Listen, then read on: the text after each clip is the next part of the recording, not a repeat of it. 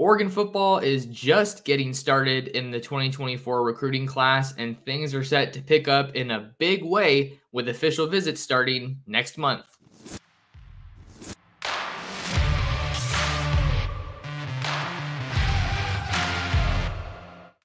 And we're back like we never left. Oregon fans, what's going on? How we living? Thanks so much for tuning in to another episode of the Ducks Dish podcast. In case you're new here, I'm your host, Max Torres, publisher and lead editor of Ducks Digest, covering the Oregon Ducks over on Fan Nation, part of the Sports Illustrated Network. It is Friday, May 26th, and we are coming to you with another edition of our Oregon Recruiting Hour. Kind of a little bit more of a broad, broad focus on Oregon football recruiting, not entirely dissimilar to my Torres' take, which you can read over on ducksdigest.com. New edition just published this morning. In today's episode of the Ducks Dish podcast of the Oregon Recruiting Hour, I'm going to be taking a look at some big names for Oregon football in the recruiting trail, both in the 2024 class, and heck, I'm even going to throw a 2025 guy in there that is definitely worth a little bit of discussion. But with all that being said, before we get into the start of the pod, go ahead and hit that like and subscribe button for me and hit that notification bell so you don't miss out on a future episode of the Ducks Dish podcast. It's free to subscribe to the channel and is a tremendous support to the work that I'm doing, working to bring you guys the best Oregon football recruiting coverage I possibly can, and it's greatly appreciated. And go ahead and leave a comment. Let me know your thoughts on Oregon football recruiting as we head into a very important month of June with official visits getting kicked off for the Ducks and many other programs across the country. So the first guy that we're going to be talking about on today's episode, we got to talk about Aydin Breland, the five-star modern-day defensive lineman.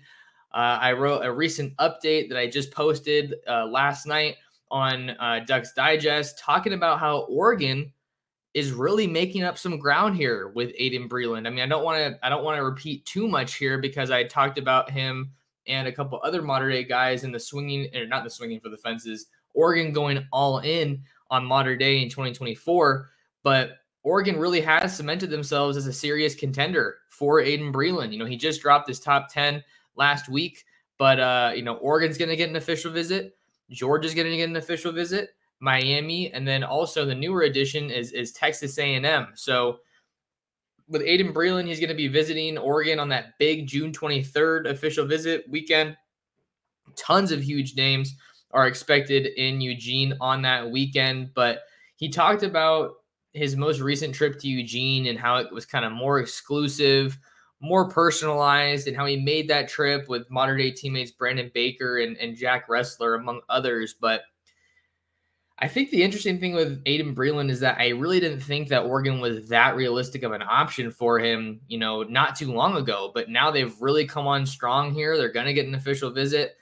They just got him on campus for an unofficial visit. And I think that Dan Lanning, Tosh Lapoy, and Tony Tuioti are a real three-headed monster in this recruitment that make Oregon a realistic option for Aydin Breland. And the crazy thing is that I'm saying Oregon is a realistic option for a number of guys from modern day, right? You have Aydin Breland, you have Brandon Baker, you have Jack Ressler, who I just put in a prediction for Oregon to land. He's going to be making his college decision between Oregon and Boise State in early June. Then you also have cornerback Xavier Brown also in the mix. Running back Nate Frazier also in the mix. Ducks battling Bama and some other big programs for him. But I think Aydin Breland's an interesting one because I think it's kind of really been a shift. Maybe I'm a little bit late on it, but I still definitely wanted to talk about it just as far as Oregon becoming a legitimate option for him. And I'm not going to say that Oregon leads right now for Aydin Breland, but they've certainly made a move in my eyes, and I think that they're going to be involved in Breland's recruitment until the very end. He's got a decision timeline that's looking like the beginning of the 2023 high school football season. All right, who are we going to talk about next? Let me see who I have queued up in my highlights. Let me see if my computer can cooperate with me. Let's see. So yeah, I talked about Brandon Baker on the last episode, so I don't think I want to talk too much about him. Let's talk about another offensive lineman, though, that has kind of, emerged a little bit more for Oregon here in the 2024 class. Let's talk about Preston Taumua. I hope I'm saying that right. Preston Taumua. He's an interior offensive lineman, 6'4", 320 pounds, out of Aiea High School in Hawaii. I hope I'm saying that right. Aiea High School in Hawaii. 247 Sports Composite has him as a 4-star recruit. 0.9195, number 222 player nationally, number 13 interior offensive lineman, and the number 1 player in the state of Hawaii. For those of you watching on YouTube, just a little disclaimer, these are his sophomore highlights. He didn't have a full 2022 tape. It was all individual games, so I just wanted to get you guys a longer video to use. But what's the deal with Preston Taumua? Well, I think the recent update that we have is that Oregon now finds themselves in the top 5 for Preston Taumua as they're really trying to kind of sort out their options along the offensive line. I talked about Brandon Baker. I've talked about Eddie Pierre-Louis in the past, Devin Brooks. Going to talk a little bit about Isaiah Garcia as well in this episode.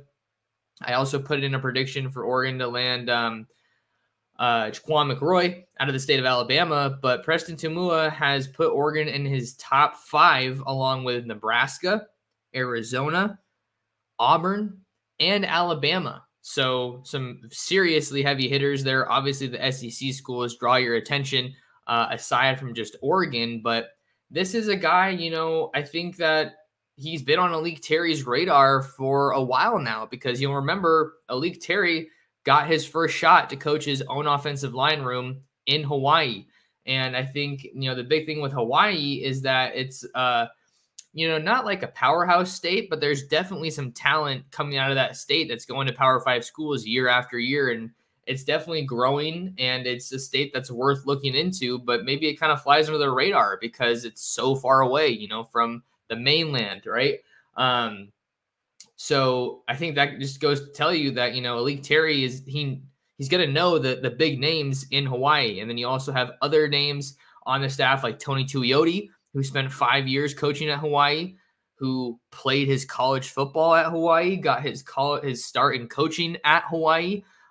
So he's another guy who knows Hawaii and, the various islands very well. And that's part of the reason that I think Oregon, should be viewed as a serious contender here. And, Preston Taumua was actually crystal balled to Oregon by Blair Angulo of 247 Sports. He does a great job, and I've seen him out on the recruiting trail. So, Blair has, obviously seen enough to go ahead and log a pick for Oregon. But the interesting thing here with Preston is that, he's not just a Pac-12 caliber, offensive lineman. It's not just Oregon and, a handful of other Pac-12 schools here and there. You got Oregon, and then you got the SEC, which I think is very telling to the caliber of offensive linemen that you have here with Preston. I think he has some reps here at tackle from his sophomore season, but 247 lists him as well, actually, I guess I don't really know exactly where they're circling in these highlights, but he's listed as an interior offensive lineman.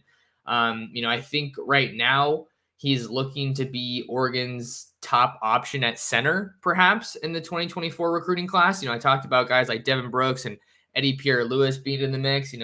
Devin Brooks is a guy from Clackamas, in-state. Oregon's been in the thick of that recruitment for a long time with guys, with schools, I should say, like Washington and USC. So I think he's going to he has sent an official visit to Oregon. I don't know the date off the top of my head. Eddie Pierre-Louis, crazy athletic. If you've seen videos of him running, 6'4", 315, 320, and he's a sprinter in track and field, which is just, I'd say, unheard of. In modern athletics, just having an offensive lineman that also sprints and is good at it and is beating people, like, that's insane. But all that to say, Preston has the build that I think Oregon's looking for, has the right body type, to really, handle those massive nose guard, zero tech kind of guys that are going to line up directly over the center. And he's got good mobility too. He's not just a big guy. He's a big guy that can move. He's got great feet. He can get out in the open space in the screen game. We know that Oregon's going to do a lot of screen stuff with Will Stein as the new offensive coordinator. So I think that, it definitely makes sense. I wrote about it yesterday on ducksdigest.com. I think there's so many reasons that this pick of Oregon for Preston Taumua makes a lot of sense. Oregon's also recruited a number of Hawaii offensive linemen in recent years, right? You got 2022, you got Kavika Rogers, excuse me. And he was out of Ka'apa, I want to say. And then you also have Iapani Lalaulu out of Farrington, and his older brother, Faupe, is on the team. So Oregon's very familiar with the state of Hawaii, especially if you look at the offensive line position. So, that probably gives Preston a sense of, comfort, a sense of home away from home, having all these, ties to the state of Hawaii on the roster, on the coaching staff. I think that definitely helps Oregon's case here. I don't really know about a decision timeline for Preston, but I know that he's going to be taking an official visit to Oregon is the latest that I was hearing. So Oregon's going to get a great shot to make their best impression on him when he makes it out to campus for that official visit. What else do we have to say here? I mean, I just think that it's good you're seeing so many top tier or just really, really quality offensive linemen that are heavily considering Oregon, and that shouldn't come as a shock at all. I mean, I would not be surprised at all to see Alik Terry just absolutely tear things up on the recruiting trail, because, recruiting's more or less, it's not exactly this, but it's kind of a young man's game, right? The guy who recruits the hardest is oftentimes going to win. The guy who can make the best relationships, and I'm already hearing that he's hitting it off with a number of recruits. Brandon Baker, obviously the guy that I've talked about a lot lately. I think Oregon is solidly in the lead for him. After my most recent check-in with him out at Mater Dei after that visit to Oregon this weekend. And I think that, kind of a similar deal with Preston. I'm not ready to say that they lead, but I think someone else, Blair obviously has seen enough and, heard enough to say that Oregon leads. And I think I can definitely see why he would think that that's the case. Let's talk about another offensive lineman here. We're really hitting offensive line hard here on the Ducks Dish podcast lately, but Oregon has two guys committed already in Fox Crater and Trent Ferguson, and they're looking to try to get some more offensive linemen in the fold here in 2024. So Isaiah Garcia, what's the deal with Isaiah Garcia? Well, he just released a top 10 on Thursday. No. I think it was on Wednesday. Tuesday. Sorry. Tuesday, May 23rd, Isaiah Garcia dropped a top 10. Top 10 consisted of Nebraska, UCLA, Miami, Alabama, USC, Oklahoma, Oregon, Washington, Stanford, and Utah. So tons of really good schools. Utah just got a commitment from Isaac Wilson, Zach Wilson's brother. He's out of Corner Canyon in Draper, Utah. So a big pickup for Whittingham and the Utes. But, I was able to do a little bit of digging on Isaiah Garcia, and, he whittled his list down to 10. But I think there's 3 serious contenders that really stand out in that recruitment from what I'm being told. That's Oregon, that's USC, and that's Alabama. So some big schools that definitely are able to create some separation in this, in this recruitment. I think that's big. And then, this is the state of Utah. So it's a state that Oregon has prioritized, very well on the recruiting trail. In recent years, right? This was a pipeline state for Oregon even before Dan Lanning got to Oregon, right? You're thinking the Sewell brothers. You're talking about Jackson Powers Johnson. You're talking about Jeffrey Bossa, Harrison Taggart before he hit the portal. Avante Dickerson, not from Utah. Avante Dickerson is from Nebraska. So I got a little bit confused there. So that's on me. But all that to say, Oregon has done a really good job recruiting the state of Utah. And, I think that the Ducks are in a really good spot here. No decision timeline for Isaiah Garcia, but, just a little bit of a scoop there, a little bit of intel that I wanted to share with you guys. Oregon is definitely near the top and in that upper group for Isaiah Garcia. So he's someone that I had to talk about for sure. Okay, so that's the offensive line stuff for right now. I mean, there's definitely a little bit more that I want to get into on this episode. Not going to be necessarily a longer episode, but let's talk about Justin Williams. Justin Williams, if you've been following, Oregon football recruiting for a while now, you know that he's the name. Justin Williams is the name for Oregon football at linebacker in the 2024 class. Just recently got 5-star status out of Conroe, Texas. Oak Ridge High School. The dude moves like nobody else. And just at the linebacker spot, it's pretty special. He's a former safety. I don't know why he's not showing up when I search his name in Huddle. Let me see. Can I do that? Nope. Okay, let me just go through Twitter. So Justin Williams, he's working from a more or less, 3 schools right now. As he kind of works his way towards a decision, you got Oregon, you got Georgia, and you have Alabama. So that's a really, really good group for any recruit. But the thing about Justin Williams is that he took his 5th trip out to Oregon for the spring game. And the more I think about it, I have a hard time betting against Oregon in this recruitment. Even though, that said, I'm acknowledging that Alabama and Georgia are about the hardest competition that you can ever go against for any recruit. But what's the difference with Oregon? Well, Oregon's been recruiting him longer.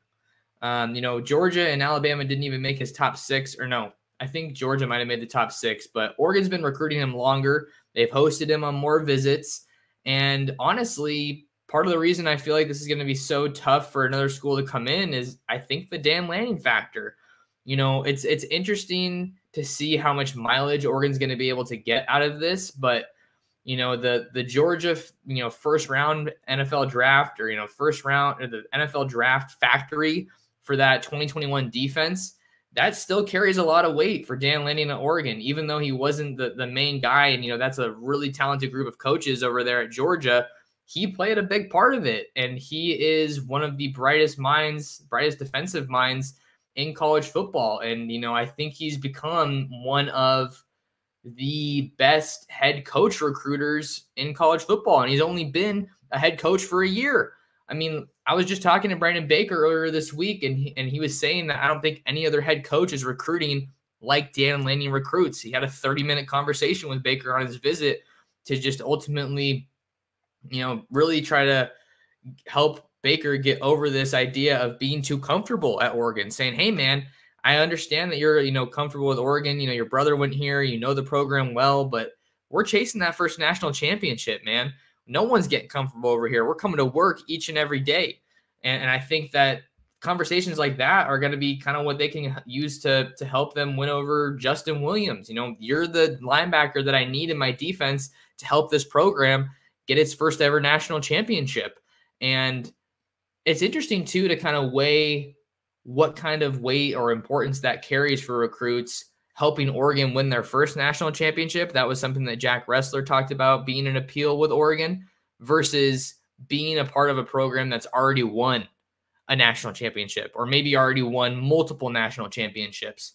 A lot of people on Twitter want to use that to, pick apart Oregon and say, 0 national championships. You guys have heard it for a while, but I think that that's an interesting element to look at with this recruitment because, with linebacker recruiting for Oregon, this tape is insane for Justin Williams. If you guys are watching on YouTube, this guy is just the real deal.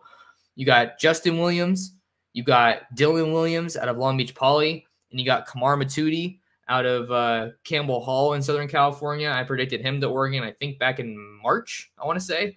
And then you also have Braden Platt, a guy out of Washington, super athletic. I don't really know how good of a shot Oregon has right now or kind of where he ranks for them, but special talent. all those guys at linebacker, and no name is bigger than Justin Williams. So I fully anticipate that Oregon's going to put the full court press on Justin Williams here in the 2024 recruiting class. No decision timeline right now. I think it's probably looking like early season. I want to say Justin Williams, I've covered his recruitment, pretty closely. I want to say he looked like he was kind of nearing a decision, and then now he's kind of headed towards the summer to slow things down. Look at Oregon again, look at Bama, look at Georgia. I think they're all going to get officials. And then I know Oregon's going to battle real hard to see if they can get that final official visit for Justin Williams. All right, I have one more guy I want to talk about here on the Ducks Dish podcast. Give me 1 second here. All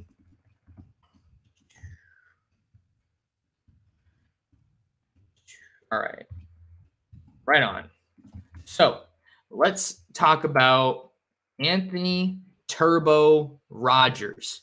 Anthony Turbo Rogers in 2022, 10 games, 2,151 yards and 27 touchdowns, 5'8", 185 pounds. He's a running back, and he's one of Oregon's top targets, I think, in the 2025 class. I think he's an interesting guy to look at here in the 2025 class, and I'm going to tell you why. Well, Anthony Turbo Rogers just put Oregon in his top schools, and he's going to be making his decision very soon. Anthony Rogers placed Oregon in his top 5 alongside Alabama, Auburn, Florida, and Georgia. So heavy SEC flavor for Anthony Rogers, who is a very highly rated recruit by most major recruiting services. He just transferred to IMG Academy in Bradenton, Florida recently. 247 has him as a 4-star recruit, 0.9599, the number 87 player nationally, the number 8 running back, and the number 19 player in the state of Florida. So you might be looking at this top schools list with a June 2nd commitment date and say, well, Max, Oregon doesn't have much of a track record at IMG Academy. I mean, the main guy that I can think of, at least in recent years, is Josh Delgado, who played at St. John Bosco and at IMG.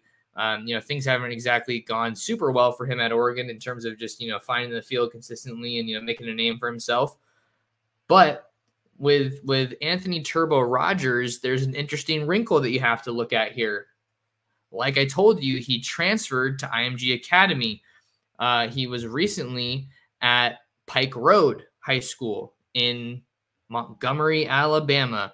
And who else do we know that is from Montgomery, Alabama? That's right, Oregon running back coach Carlos Lachlan.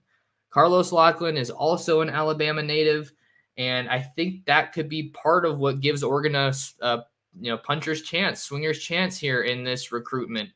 Another interesting little tidbit here that I actually didn't know until my buddy Brooks Austin over at Dogs Daily, covering Georgia, he had an interview with Anthony Rogers, and I found out in that interview that Carlos Lachlan was Anthony Rogers' first offer